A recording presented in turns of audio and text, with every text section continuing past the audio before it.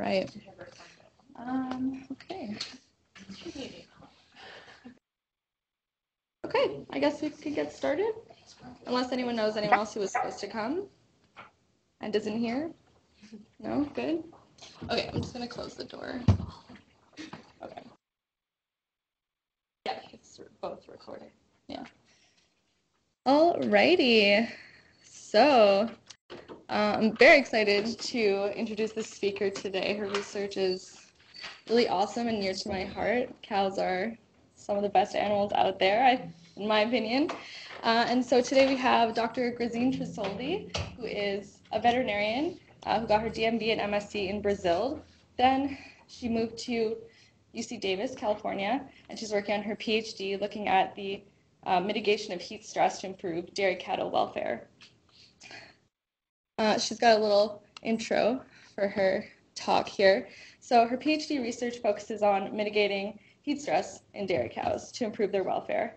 Of course, this is an important welfare concern for the industry, especially in California. Her work addresses how to identify dairy cattle experiencing high heat load and how to optimize cooling strategies for lactating cows. During her doctoral training, Grazyne has completed a series of experiments examining water saving and cow cooling strategies for their dairy farms in California. That is the project that she's going to be talking about now. So take it away, Dr. Tresoldi. All right. Good afternoon, everybody. Thank you for being here with me today, here in California or as well. What I'm going to talk to you about today, I just want to give you a brief overview about the California dairy industry. I'm going to talk about heat stress and its implications for cow welfare, and also about heat abatement strategies. After that, I'm going to talk a little bit about my research and some overall conclusions I had during my PhD here at Davis. So California is the top dairy state here in US, and the milk is a major agricultural commodity here. California has over 2 million cows, and they are mostly housed in loose housing systems, such as dry lots, as you can see in your left side. So these pens, they are dirt floored pens, and usually they have a shaded area at the resting area, and they have a concreted floored feed bunk.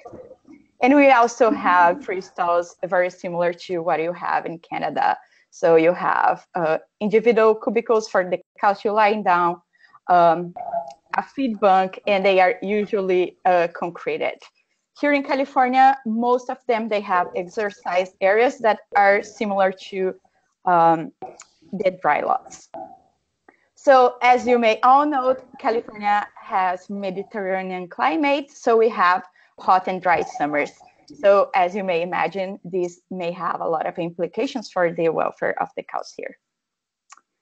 So heat stress is a sustainability problem because of economic and ethical reasons. So although heat abatement resources, they are widely used, the dairy industry loses millions of dollars every year due to exposure to heat load. In addition, heat stress is a major welfare concern. So when cows are hot, they increase the use of heat abatement resources. So for example, as you can see on the top picture, cows, they seek shade to avoid gaining heat by radiation. They also increase respiration rates, which improves their capacity to lose heat through evaporation. And also, when cows increase their respiration rates, sometimes you can also observe panting, as you can see on the bottom picture. So this cow has her mouth is open and her tongue is protruding. Cows may also reduce their line time, and the reason why they do that when they are hot is kind of unknown. We don't know if they stand, if standing they increase their ability to breathe, or because it increases when they are standing also, it may increase the airflow around them. So we don't know why this happens, but we found this across many studies. Cows also will reduce feeding and movement and activity in general when they're hot. So we know a digestion produces a lot of heat. So reducing feed intake or time feeding may also reduce heat production. So, and if these strategies, they don't work, cows may experience elevated body temperature, disease risk, and in extreme cases, mortality. Their milk production and fertility may also be impaired during summer months. So to help cows to cope with heat load, producers provide heat abatement resources, such as shade. So as you can see here on the left side, we have a dry lot dairy, and the cows have access to shade on the resting areas. So, and on the right-hand side, you have a free stall, and usually barns are naturally shaded. Cows may also have access to fans and spray water. So spray water is usually provided at the feed line and also at the milking parlor at the holding area. So although these resources are widely used by farmers, little is known about how and what combination these resources are provided, and neither their cooling effectiveness. So one of my first projects during my PhD was to describe the provision of heat abatement resources in commercial dry lot dairies here in California, and also to describe the behavioral and physiological responses to heat load in the same dairies. So for that, I visited 10 dairies in Tulare area. So here I have a map of California. So I'm here in Davis near Sacramento, and Tulare County is the county that has the largest number of dairy cows here in California. And I just pointed out LA on the bottom, so you guys can have a reference where Tulare is. So the dairies I visited, they had from almost 600 to almost 4,000 cows. And I spent 3 days per dairy, where I evaluated a total of more than 1,600 high-producing cows. So my cows were producing about 38 kilograms of milk per day. So in these dairies, I measured the housing and cooling strategies provided. So for example, I measured quantity of shade and distribution of shade, quantity of water sprayed, number of fans, water troughs, and so on. I also measured in these farms behavioral and physiological response to heat load. So I measured use of cooling resources, respiration rates, panting, line time, feeding, and movement and activity. So in this study, I found that some dairies were doing very well while others faced challenges. So for example, in terms of respiration rates, I found that in some dairies, the average was low as 65 breaths per minute, while in other dairies, it could be as high as 95 breaths per minute. And just to give you an idea about what these high numbers mean to the cows, other studies have found that these high respiration rates were accompanied by panting and also by the temperatures of 40.5 degrees Celsius. And to give you another idea about what these values mean to the cows, so the minimum fever threshold is 39.2 degrees Celsius. So which means these cows were really hot. So these dairies also varied in terms of cooling strategies used. So for example, the quantity of water used to cool cows at the feed line could range from almost 2 liters per cow per hour to almost 26 liters per cow per hour. And this number was generated from a combination from different flow rates, timing strategies. So usually sprinklers, they run a time on and a time off, and I will talk a little bit more about it later on. And also this quantity of water was also product of the ratio nozzle and cow. So Differently than respiration rates at that time, we didn't know what these values in terms of quantity of water meant to the cows, because we had limited information available regarding water volume and cooling effectiveness for high producing cows at that time. And also our study, we had a small sample size, so we just evaluated 10 dairies. And this small sample size, because we had this small sample size, we couldn't determine which strategies were associated with better cooling. But the one thing I couldn't let go was when I was looking at different individual farms, I found that the dairies that were providing the least amount of water were not the dairies that the cows were doing the worst. And also the dairies that were using the largest amount of water also were not the dairies that were doing better. So this combination between variation across dairies and these confusing anecdotal results suggested me that we had opportunities to improve our understanding of cow cooling and water use efficiency. So how can we improve cow cooling and water use efficiency? Well, first, I think we have to understand which aspects can affect water use and cooling effectiveness. So water use is affected by spray management. So activation temperature, so the temperature that triggers the spray, flow rate, spray type, and timing that the water is turned on and off, they all can affect the quantity of water use, but they also can affect how cows use the spray, and these all together can affect cooling effectiveness. However, cooling effectiveness is a little bit more complex than that, and other factors can affect this scheme. So for example, we know that cows are highly motivated to use shade, and that shade can also affect the cooling effectiveness when it's combined with water. In addition, increasing water volume not always results in more cooling.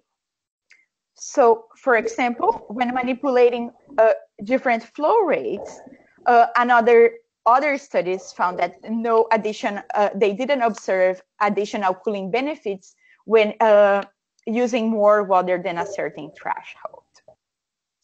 So in other words, sometimes using more water doesn't result in more cooling effectiveness. So during my PhD, I really became interested in studying the timing for three main reasons. One, the timing affects the quantity of water used. I found a lot of variation on the dairies I surveyed in these studies. So for example, for time on, some dairies will keep it on for 1 minute, for less than 1 minute, and some dairies will keep the water on for 6 minutes before turning it off. And also, I was interested in studying timing because it is connected to how the spray cools the cows. So now I'm going to talk a little bit about how do we think that this spray works. So as I mentioned before, usually the spray works with a time on and off.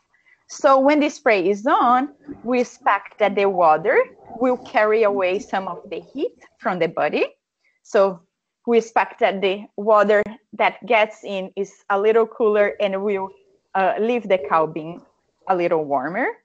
And we also expect when the spray is on, it's going to generate a cooler microclimate around the cow, and that will help cooling them.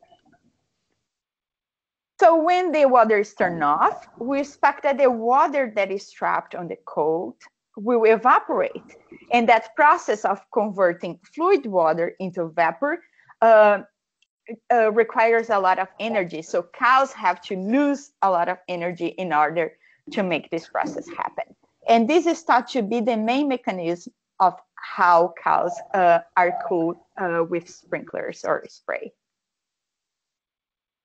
So although this theoretical approach is widely accepted, we have like little scientific evidence of how the spray timing affects cow cooling. And this idea led me to my next experiment, where I had as objective to evaluate how spray duration, so how time on, affects time it takes for the coat to dry and physiological response to heat load up to 30 minutes after the end of the spray application.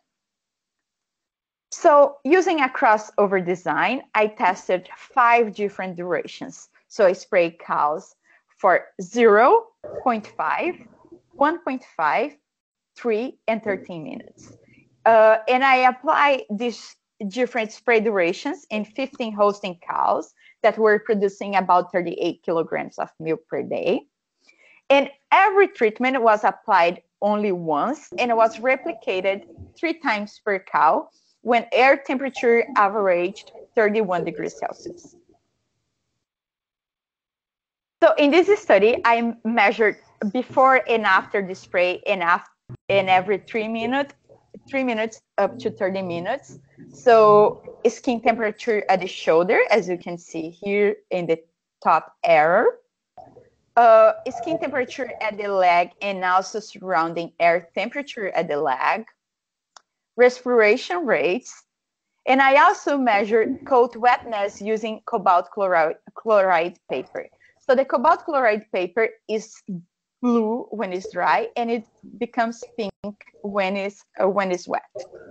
So today I'm just going to talk about my results for coat wetness and respiration rates. So in this study, I found that cooling benefits were more pronounced when water was sprayed for longer. So here I have a graph where I'm showing on the y-axis changes on respiration rates from before to after the spray application. And on my x-axis, I have the treatments. So as you may notice, changes in respiration rates were more pronounced when water was sprayed for 13 minutes. So spraying cows for 13 minutes decreased respiration rates in almost 25 breaths per minute. In this study, I also found that spray duration had little biological effect on time it took the coat to dry. So although I had some statistical differences across treatments, so I have here minutes to dry on the y-axis and treatments on the x-axis. So regardless of these statistical differences, it took 14 to 16 minutes for the coat to dry. I also found in this study that once water was turned off, physiological responses increased. So now again, I'm going to show you another graph where I have respiration rates on the y-axis, but now I have minutes since the spray was turned off on the x-axis. And as you can see, regardless of the treatment, once water was turned off, respiration rates, they increased. But there was one exception. So when the coat was drying, so during those 14 to 16 minutes, the cooling benefits, they were more pronounced in windier days. And now here I have again a graph with changes on respiration rates on the y-axis, and I have wind speed on the x-axis. So as you may notice, when the coat was drying, so during those 14 to 16 minutes, respiration rates reduced on windier days. So instead of gaining heat when it was less windy, when it was more windy, they were losing some more heat. So in conclusion, in this study, I found that increasing time on reduced physiological responses to heat load. And this didn't have much influence on time it took for the coat to dry, which ranged from 14 to 16 minutes. And once water was turned off, heat load increased, except on windier days during the coat drying phase. All right. So after concluding this study, so I I thought, okay, spraying cows for longer is better for the cows, but why? So was this an effect of timing or water of volume?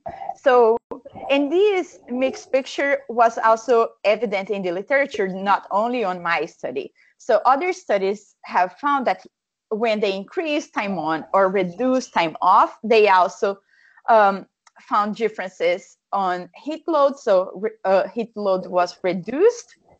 But again, these studies, as mine, were confounded with water volume. And another problem that I found in these studies that was at the end of the treatments that they are applied, the cows were uncooled. So their body temperature after receiving the treatment was similar to other studies that cows didn't have access to spray water. So because of all these reasons, I decided to run another study where I evaluated the cooling effectiveness of 4 different spray strategies applied for 45 minutes. So, and these spray strategies that I evaluated, they vary in terms of time on and off, and also water volume. And now I'm gonna spend a little bit of time talking about the treatments because it's a little bit complicated. So I'm just trying to make it simple. So 2 of my treatments, the ones that I call 20 and 2.5, they had the same water volume sprayed, so about 20 liters per cow per hour. So I standardized everything in a base of per cow per hour, so to make easy to compare the comparisons across studies. But these studies, they vary, but these 2 treatments, they vary both in times on and off. So my 20 treatment, I kept the water on for 3 minutes and I turn it off for 12 minutes. And my 2.5 treatment, I use half of this time. So I spray cows for 1.5 minutes and I held the water off for 6 minutes. So again, just to explain the rationale, I used the same water volume for both treatments, but their timing was half. So this was the only way I found I could manipulate timing, but not water volume.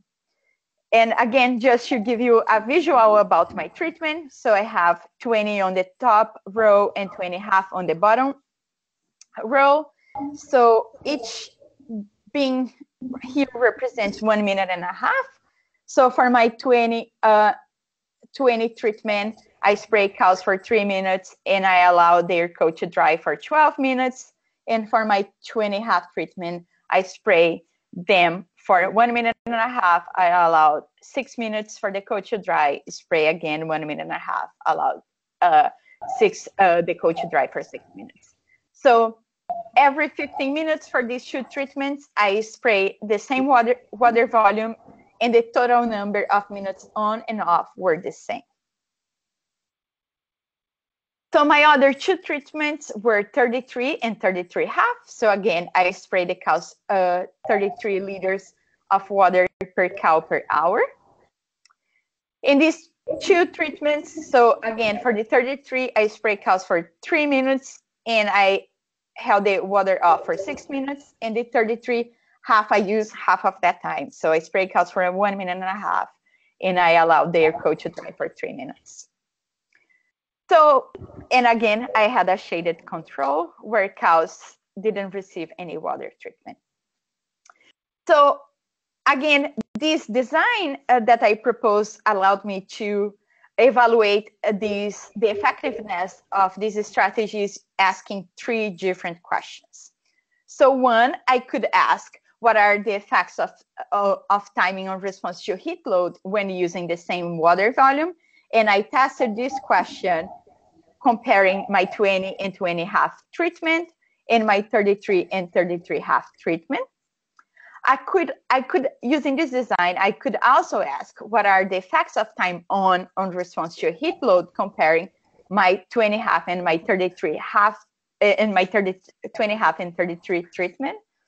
So as you can see, in these 2 treatments, The time off is the same, so 6 minutes for both treatments, but my time on is different.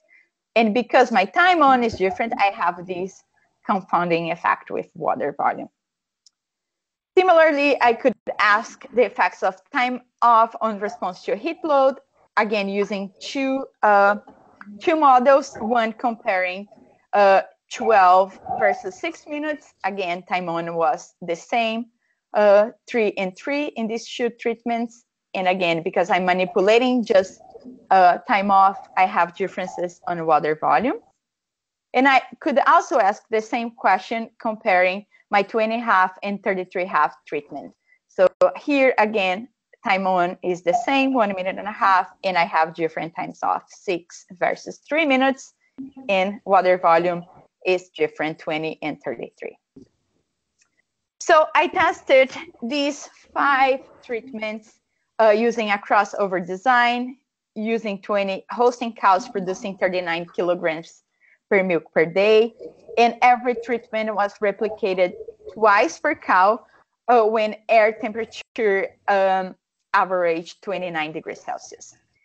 In this study, I measured basically all the same variables I measured in the study before, but at this time I also measured body temperature using these data loggers that were inserted in the cow's vagina. So in this study, I found when using the same water volume, spray timing had no effect on cow cooling. So what I'm going to show you now is a graph with body temperature on the y-axis, and I have time since treatment started on the x-axis, but the values that I'm going to present is just the difference from the beginning to the end of the treatment. So here I found when using 20 liters of water, body temperature was reduced in 0.2 degrees Celsius after 45 minutes. So these squares represent my shade-only treatment. So as you can see, body temperature increases over time. And here, the darker triangles represent my 20-half and the lighter, the 20 treatment. So as you can see, there is this reduction, but it wasn't different across treatments. But what I really like about this study, at the end of the treatments, all cows were cool. So this was something I really appreciate for my studies. My cows were not hot at the end of the experiment. So, and again, just to give you an idea why I say my cows were cool. So this average body temperature was way below the minimum fever threshold, which is about 39.2 degrees Celsius. Similarly, when using 33 liters of water, body temperature was reduced, but now the reduction was greater, so 0.4 degrees Celsius. My graph is showing more or less the same scheme as I showed you before. 33.5 is represented by the darker circles and 33 by the lighter. And again, all my cows were cool at the end of the treatment. So when evaluating time on and time off, so I found that spraying water for longer or holding it off for less time were more effective strategies to cool cows. So here I'm showing a graph. All the graphs I'm showing now is on the y-axis, differences in body temperature, and on the x-axis, my treatments. So here I found when spraying cows for 3 minutes more effectively reduced body temperature than when spraying cows for 1.5 minutes. And this is very clear on the graph. So you have 0.4 versus almost 0.3. Similarly, when keeping water off for 6 minutes, more effectively reduced body temperature in comparison to keeping water off for 12 minutes. So again, you can see this difference, very similar to the results I presented before. And again, keeping water off for 3 minutes again, more effectively reduce body temperature than 6 minutes. So in conclusion, in this study, I found that timing affected cow cooling only when also manipulating water volume. So in what other words, increasing time on or reducing time off improved cooling. And again, increasing water volume increased cooling. And in this study, I found when using the same water volume, timing had no effect on cow cooling. All right, so just let me drink some water.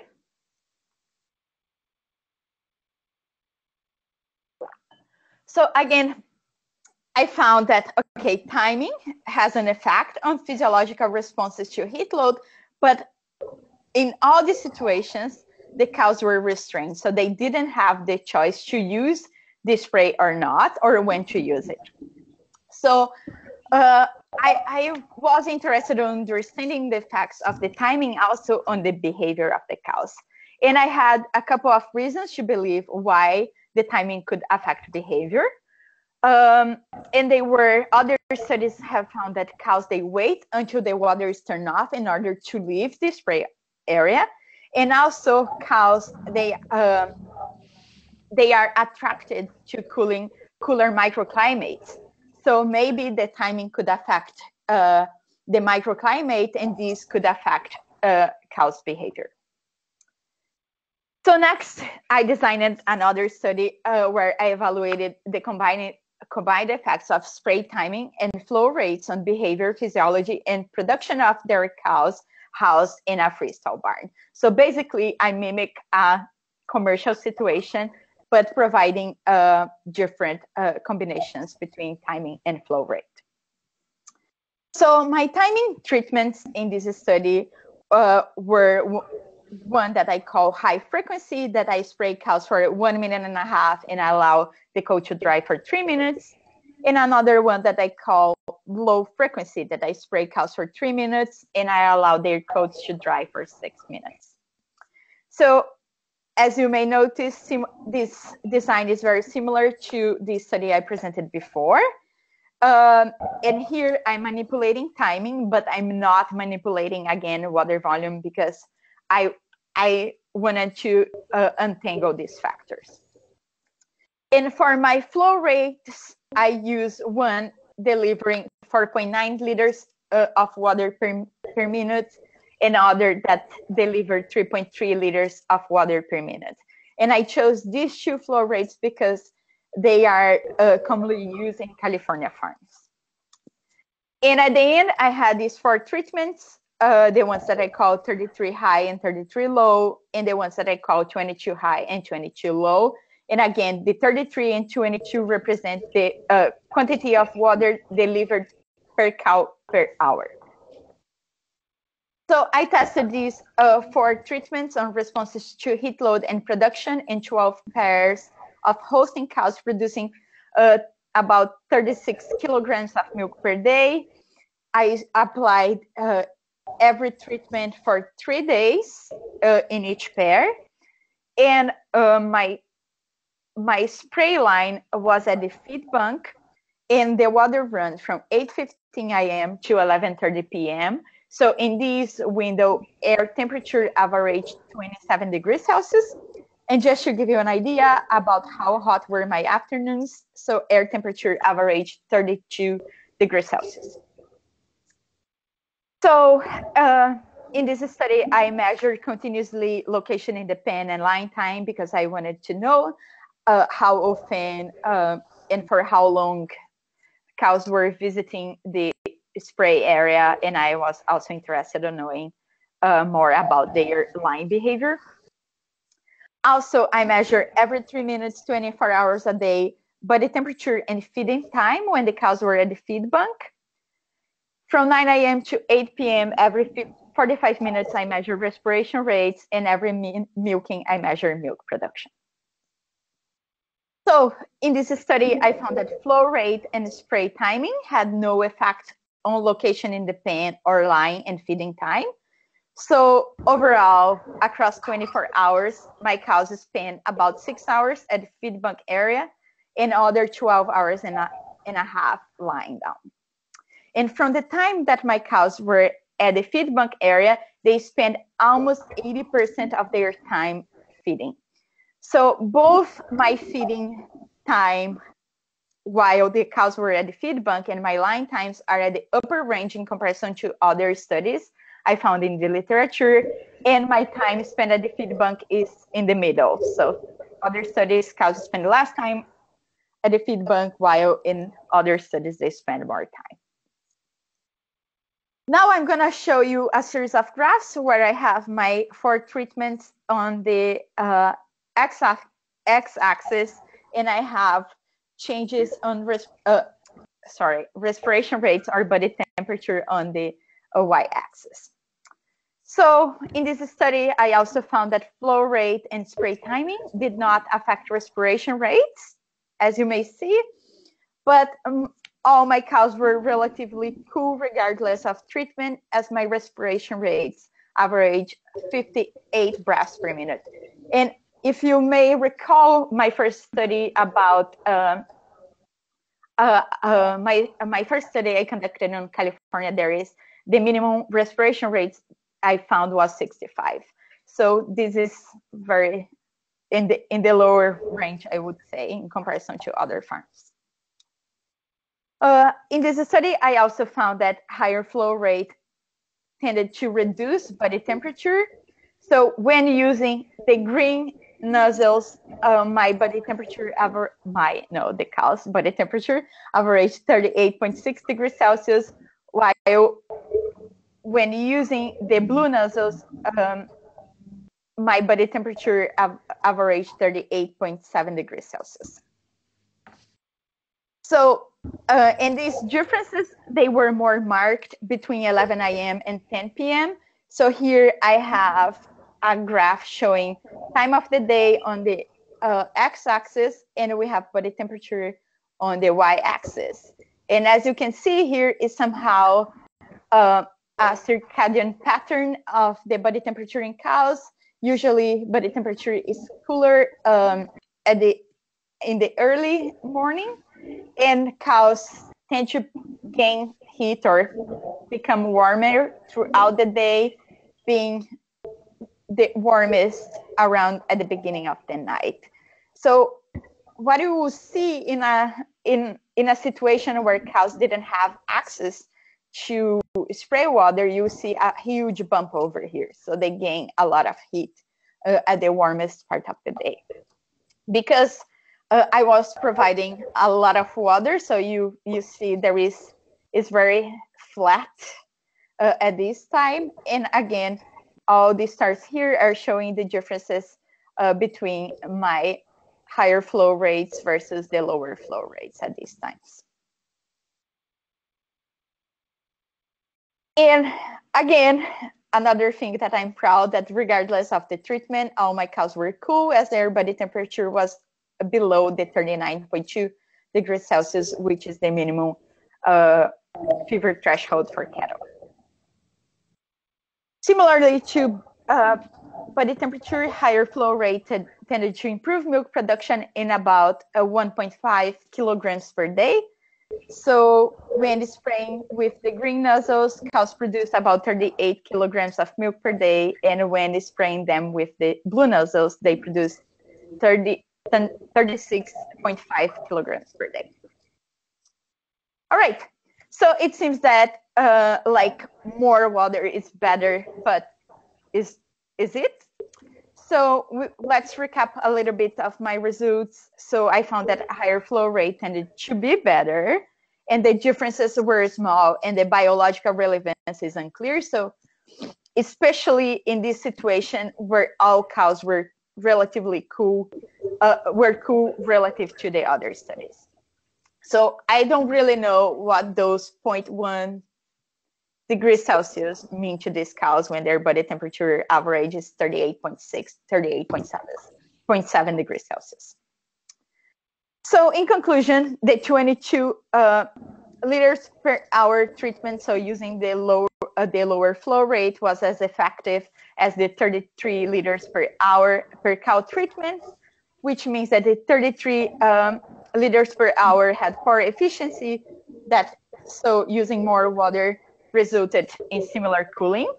But one of the problems when using lower flow rates is the droplet size. So usually producers are concerned about the lower flow rates, that they produce very small droplets that can drift and they can wet the cow's feed. So we still have to investigate if for this lower flow rate, the droplet size is large enough to minimize it. And again, in this study, spray timing did not affect behavior, and consequently, it didn't affect cooling effectiveness. So after spending many, many hours drinking coffee and thinking about it, I finally conclude from all my studies that increasing time on resulted in cooler cows, and that spray timing only affects cooling when it results in higher water volume. So in other words, when manipulating spray timing, water volume affects cow cooling. So in this case, when we manipulate the timing and increasing water use, we may have more cooling. And as you may recall, this is different than other studies found before for flow rates, where increasing water volume didn't affect cooling effectiveness. So again, just to kind of walk my way back around my first study. So I found in all my studies, cows were cool, and especially when using as low as 20 liters of water per cow per hour. So, which means that it is possible to cool cows using 20% less water than some California farms are doing. And this means that some California dairies need to be also more efficient in terms of water use and cow cooling, because some of these dairies are using a lot of water and they are not even getting cool cows. And one thing that I like to mention, that is when I designed my studies, I took a very conservative approach because I really wanted to make sure my cows were cool to avoid situations like this one that you can see in the bottom.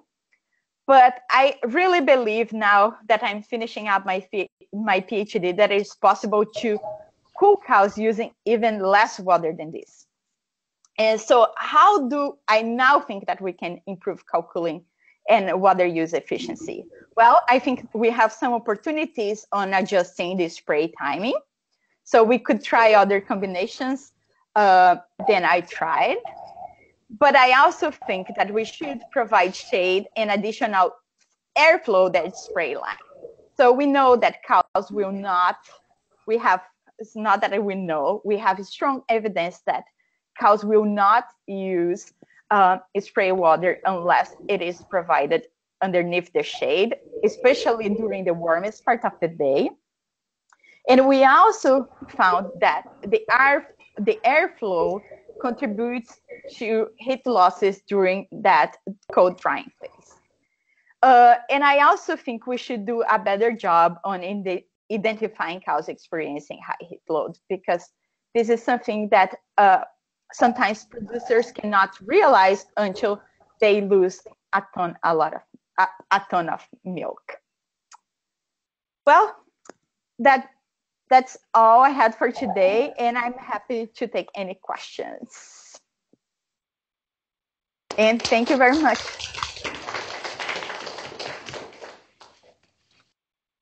Any questions for Dr. Tresoldi? Oops, sorry. I'm just trying to get back to the screen. There we go. Yep. Hi. Do I need to introduce myself or just go ahead and ask? So among all the options that you had in the market to pick one device to measure the temperature, why did you go ahead and pick the, why did you decided to use the temperature logger and the vaginal one? Because Okay, yeah. So we were looking for something that had high accuracy and reliability. And also the size was very important. We needed to find a device that was small enough, but is small enough to be inside the cows, but also large enough for us to connect to the blank cedars. So at the time that we bought these data loggers, it was maybe 2015, so 3 years ago. So these Tresoldi, they had the better accuracy for what we were looking for. So they are 0.01, if I'm correct. I know they are, or 0.1, they are very, very low. I don't recall exactly the number, but it's something 0.1 or 0.01. I think it's 0.1, yeah, because the eye buttons is 0.5 to up to 1 degree Celsius. So 0.1. And also because their size was very compatible to attach to the blank cedars. Yeah, that was the main reason. We tested other things. We had this hobo that was like we tested this hobo, and somebody in Hawaii made this device that had like these silicone fingers, but I had a bad experience with those, so we decided to do with something that we could attach to the cedars. You didn't use those because I saw that you also measured the temperature, like you used the other devices that was in the cow's leg. Did you? Yeah. For those ones, I use the eye buttons. Yeah. So, and I chose to use them because the eye buttons, they can sense the temperature in both sides, and that was the only way I could measure surrounding air temperature and skin temperature using the same device.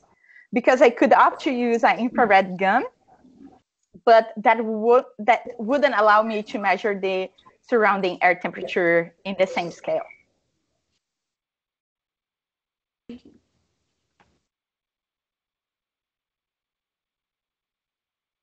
Oh yeah, you might want to get closer to the. Can you hear me?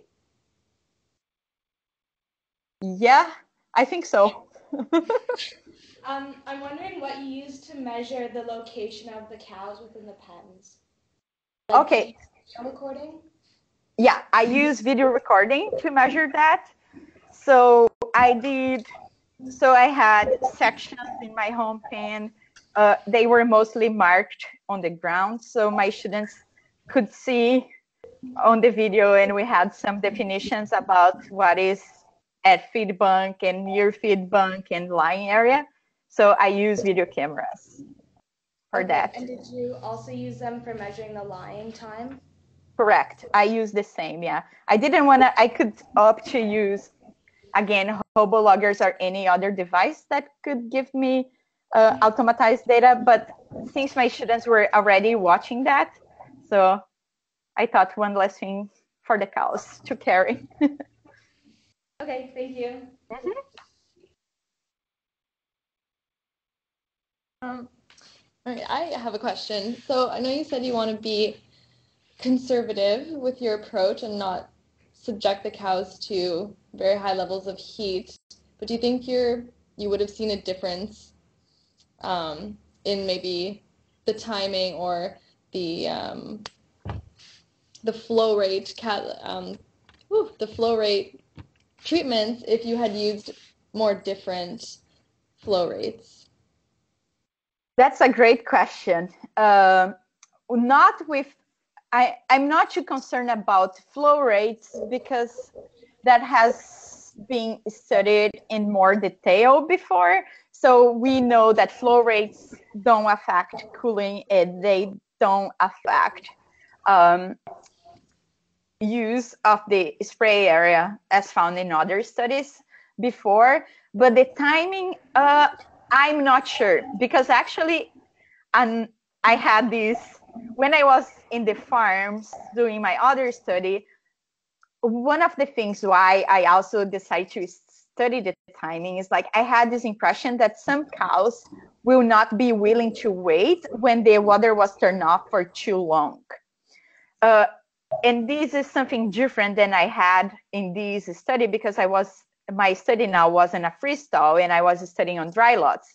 And dry lots, the distance between the feed bank area until the shade area, so it can vary from 10 to 30 meters.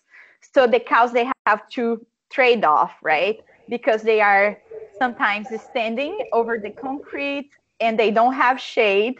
So the place where the spray is versus, okay, I can stand here or I can go to the shaded area that has dirt underneath. So I think they have more trade-offs on a dry lot. And my impression was on that situation, cows they wouldn't be willing to wait forever for the water. So I'm still thinking about this. I may think that timing may have an effect on behavior, but in a different scenario than the one I tested, maybe. Yeah. I'm not 100% convinced that timing doesn't affect behavior.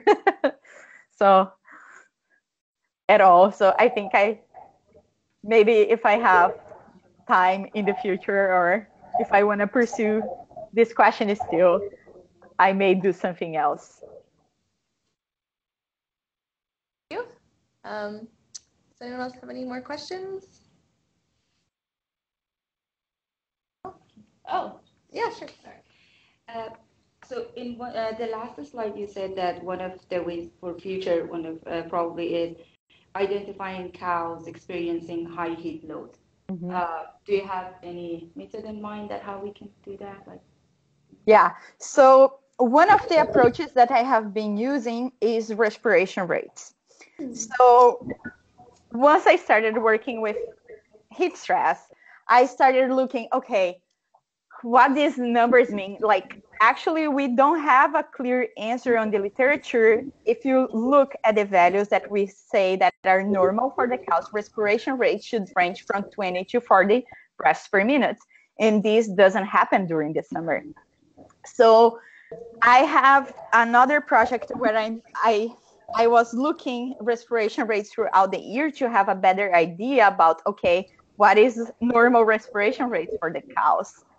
So, and I think respiration rates is an early indicator of heat stress. So it's like a first barrier, right? It's a first mechanism. So they start feeling hot, they will seek heat abatement resources. And if those ones are not being sufficient, they may, or maybe simultaneously, they may also increase their respiration rates to increase heat losses through evaporation. So I think my idea is respiration rates can tell us a lot about a heat load and way before body temperature to be elevated and even way before we see changes in milk production and fertility. So I think this is a way to go. And I was also, during my PhD, I studied a lot the relationship between respiration rates and panting signs. So I evaluated all those different, so panting can be drooling, open mouth, and protruding tongue. So I was interested how these signs compare to respiration rates. And what I found is, regardless of the sign, cows show them when their respiration rates are higher. So I think there are a few possibilities on this field between respiration rates and panting, and we are trying to figure that out. So, do you have any idea how long will it take that body temperature goes up after how long will it take to show? That's a great question, and I would love to have an answer for that. But I don't think, honestly, looking at the literature, you see different things. There is no pattern. People attempt to say that respiration rates after a certain threshold they will increase. Respiration rates will increase with body temperature, but we know that cows have some limitation on respiration rates. They cannot increase respiration rates forever because there is a physical capacity. So, yeah, I don't have an answer for that. I wish I had.